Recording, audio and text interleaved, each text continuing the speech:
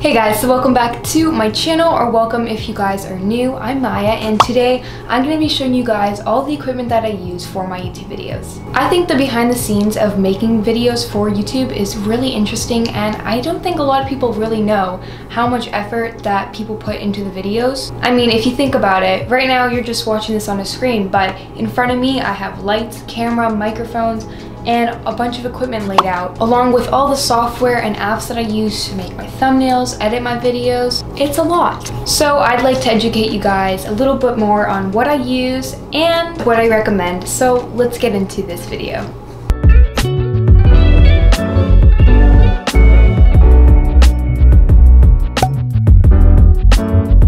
So first I'm going to start with the main thing that I use, and that is for filming. So I use two things when I film my videos, one of them being a camera and one of them being a phone. If you guys haven't already seen, I have filmed two videos on my phone.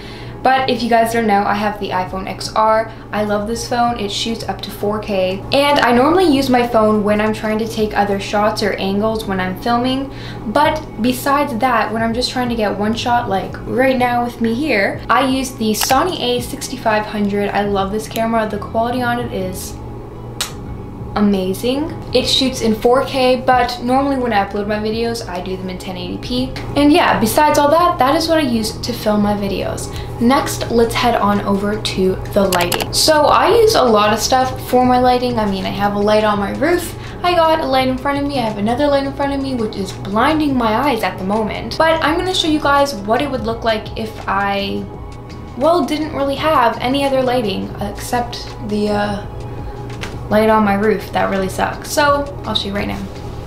Shut the ring light off, and we'll shut the bad boy off right here. So it might look bad right now. I don't even know, because I can't see myself at the moment. But it probably does not look the best compared to when I actually have my lighting. So yeah, that is what it looks like when I don't film with lighting. So I use two lights when I film. The first one being the Cameron BI color LED ring light. This was the first light that I ever got. It is a ring light, and this ring light actually attaches to my tripod, which is really convenient and nice because everything can just be set in one place and not all over the place. I really love this light. You can adjust it with the warmth and the brightness. You can also actually shut off different parts of the light, as it is separated into like 4 pieces, which I'll show you right now actually. So this is me shutting off one of them. And then I can turn it back on. And onto the second light that I actually recently just got is the Godox FL60 flexible LED light. This one has really upped the lighting in my videos. If you guys didn't see my last video on my iPad unboxing, the lighting that was pretty sick. And in my opinion, if you guys didn't see my last video that I just posted, it was my iPad unboxing. The lighting in that was so good. I'm obsessed with it. It's a lot better than if you look back at my MacBook Pro unboxing video, where I was only using my first light, which was the ring light. So yeah, this second light that I was just talking about really adds a lot to my videos, especially with all the goddess lighting. But yeah, so that is what I use for lighting, as well as, you know, this cheap light on my ceiling. But besides that, let's get into the tripods. So the tripod that I use when I film is the Cameron tripod. I love this because I can set my ring light on it, which I said as earlier, it's very convenient and nice. You can go higher, shorter, can tilt back, forth, a lot of stuff. But I also have some other tripods, which I'll show you guys right now. So this one is the Optex QSHOT 360. All I'm gonna say is I remember that I got this in a set. Now it looks short, but this thing extends like a lot. It's kind of like hard to twist it and get it going. Like it goes way more than this, but you have to like twist, pull. But I really like this because it's super light, it's easy, and look, it literally just folds all into one. So that's really nice. And when I got this as a set, I also got some other pieces with it. One of the pieces that I got, I actually use a lot when I film, and it's this piece right here because it can simply just like rotate and be on an angle so my camera can be like facing down or up, and it's really nice. And the other thing that came with it is this piece, which is like the base, and it can be out super wide, or if you just simply tilt the top, you can also just make it a little taller so it doesn't go out as much. But yeah, I just remember getting this as a set, but I don't really know exactly what the whole set was called because I got this literally like 2 years ago, so. And going along with the tripods, when I use my phone sometimes to film, I use this Joby thing right here, where it simply just spreads out and goes in and it holds your phone in place. Next, on to the tech kind of stuff, as I'd like to say. So to edit my videos, you know, I use softwares and apps like Final Cut Pro, along with a bunch of apps that I use to make my thumbnails, which, by the way, I have a full in-depth video on how I edit my thumbnails, so if you guys want to go check that out, it will be up here and in the description box below. But besides that, I use the MacBook Pro 16-inch. I also have a full video on this where I did an unboxing. I love this laptop so much. It is a beast. It works so fast and holds so much stuff. I never have any problems with this laptop, and yeah, that's what I'm gonna say about this. On to some of the extra stuff that I use. I also used an iPad, my new iPad. I use this to make animated graphics and animations for my videos. If you guys haven't really noticed, I've been incorporating a lot of my own graphics I've been making into my videos. And along with that, I also have the Apple Pencil here.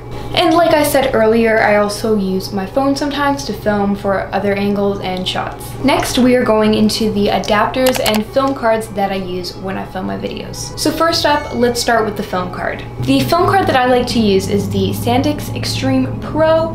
This works really well, I think specifically for 4K. I mean, you can use it for other stuff too, but I just know this is a really commonly recommended card for filming in 4K. Here I have the 128GB, but I also have the 32GB one, and yeah, that's what I'm gonna say about a film card. And for the adapters, because I use a MacBook Pro, there is no film card slot for it, so I did have to get adapters for it, but I am really glad that I did because I have accumulated quite a bit of stuff within the past 4-ish months of getting back to YouTube, so it's really nice having this USB-C type multi-adapter that takes in a whole bunch of stuff. As you can see, we've got 2 slots here, 2 slots here. We've just got a whole bunch of stuff, and that's really good because I'm going to be showing you guys actually a few things that I use here that need to be plugged in to this. And by the way, this is the main thing that gets plugged into my MacBook, as it fits properly into the MacBook. So this is what I use to put my film card in, so stuff from my film card can go to my laptop. This is the universal card reader, so basically it can read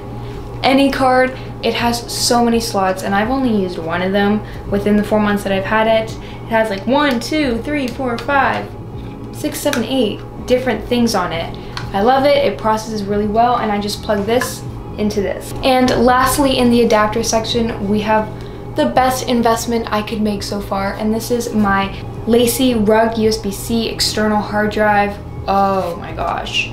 Let me tell you guys, I have been having so many problems with my MacBook. Not because it's the MacBook, but because I use Final Cut Pro and my library has contaminated so much stuff that I had so much space wasted in my MacBook, and it got to the point where I couldn't even edit my videos, and I was due for an external hard drive. I love this one. It's not just really cute because of the orange, but I got the 5TB I got the 5TB one, so I'm doing really well space-wise, and now thankfully my MacBook works so much quicker and I don't have any problems with it when I'm using it. And going along with this plugging into this, this also plugs into this, and it's a little trio. Now I'm going to be moving into some of the extra stuff that I use when I film. And when I say extra, I mean it's not really necessary, but I do have it. So the first thing is this Dead Cat VMPR. So you probably see a lot of YouTubers have this microphone on their camera, and it's really fluffy, and the reason for that is because this blocks out wind, which is really important because I had recently filmed a video outside. It was my stationary video, and I realized you guys might have not heard it, but there was a lot of wind, and sometimes it got picked up, or other things just got picked up that I didn't want. So with this being on my Rode mic, which this specifically fits for the Rode mic, this one, it will help take out the wind sounds and just focus on me. And lastly, for the equipment that I use when I do my videos, I have my Lilliput 4K camera assist screen. So Okay, I was actually trying to use this for today's video, but I was experiencing a lot of problems with it.